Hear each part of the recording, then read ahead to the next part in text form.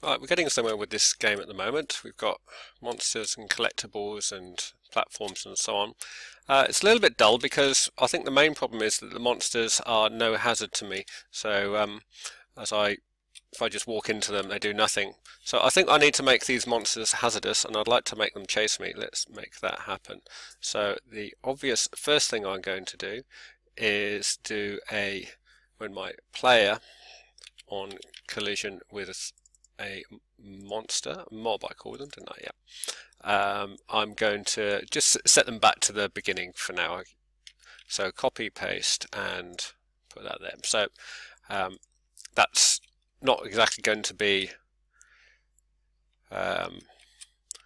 amazingly hazardous, but yeah, it feels like progress.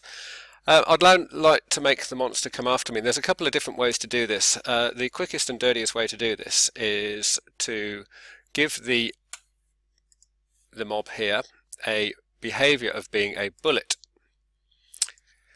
and then I can make the bullet always head towards the player. Now this is quite an interesting little thing to do. I'm going to do it on a regular basis. I'm going to use the every tick. So this is 60 times a second, so every single frame is going to run this event here, and the action is going to be that the mob, I'm going to set angle towards a position, and the position is going to be the player's coordinate. So if I say player dot, and then I'm referring to all of the properties of the player, so I can say its x coordinate. So if I say also the same for the y, it means that the position it's setting its angle towards is the player's xy coordinate. So let's hit done on that and see how that looks. I've got a feeling I should slow them down a bit. Yeah, yeah, that's a bit not perfect. If I was to go into the mob and make that say 100, I think I'm actually going to have a game on my hands at that point. I only changed one of them, didn't I? I changed the main one.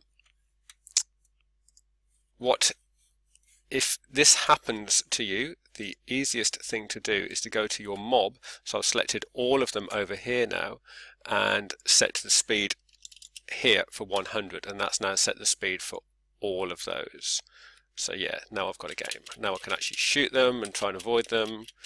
If I had lives, which would be easy to do as another variable, then I could have an eventual full-blown death effect going on. So that's using the bullet to get them to follow me around. I'm going to look at an alternative way. So I've still got all these mobs selected. I'm going to go into the behaviors and delete the bullet behavior, and I'm going to use the path finding. Now the path finding is reasonably intelligent behavior that looks for a route to a particular position. So if I go into here, every tick I've had the set angle towards, and I'm going to, instead of doing set angle towards, delete that, I'm going to do mob. Scrolling down to the path finding section, I can say find path, and then I can do the same thing and say player.x and player.y. So it's finding a path to that position. Now this doesn't actually send it along the path, it just finds a path. Now this can take time because this is actually quite a difficult thing for the computer to do. It's quite a difficult algorithm. So when we say do this thing, it just sets it off to do that, and when it's found the path it fires an event. And if I go into mob now under the events and look at path finding, we can find a on path found. So mob on path finding path found, add an action which is going to be mob move along path. Okay, almost perfect, except I'm setting this to do it every tick. That's not going to work very well because 60 times a second is going to find a new path.